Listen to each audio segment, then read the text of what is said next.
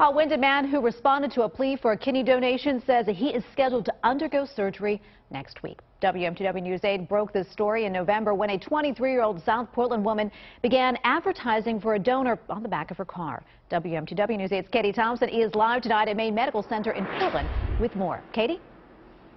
Tracy, the wife of that kidney donor, tells me that the surgery is scheduled for a week from tomorrow, June 16th, here at the Maine Medical Center Transplant Center.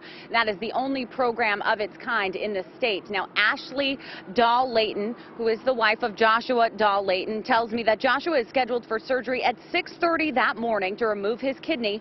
She says the 23-year-old Christine Royals will then immediately undergo surgery to receive his kidney. When Joshua Dahl-Layton made that decision back in April, he started a crowdsourcing page to collect donations for medical expenses, and those donations quickly poured in, totaling more than $49,000 in just 2 months.